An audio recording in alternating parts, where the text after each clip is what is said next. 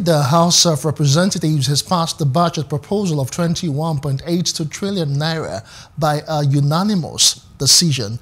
Now, the President earlier presented the budget proposal of 20.51 trillion naira to the House for consideration before the House, while appropriating it, jacked it up by a margin of 1.33 trillion naira.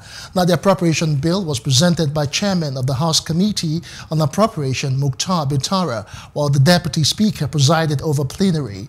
The House passed the 2022 supplementary budget of 819 billion naira, which was presented to the National Assembly for consideration and passage on the 21st of December this year.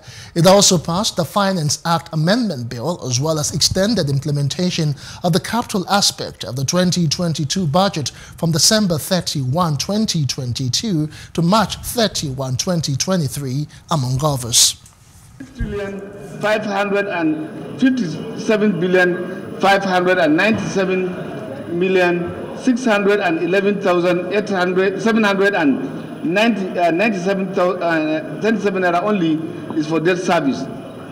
8,301,195,637 naira only is for recurrent non-debt expenditure, while the sum of 5,972,734,929,421 naira only is for contribution to development fund for capital expenditure for the ending 31st December 2023.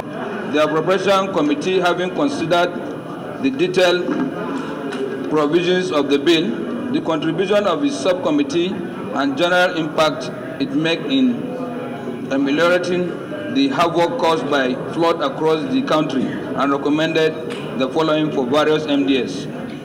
The bill for an act to issue the consolidated revenue fund the sum of 819,536,937,813 naira only.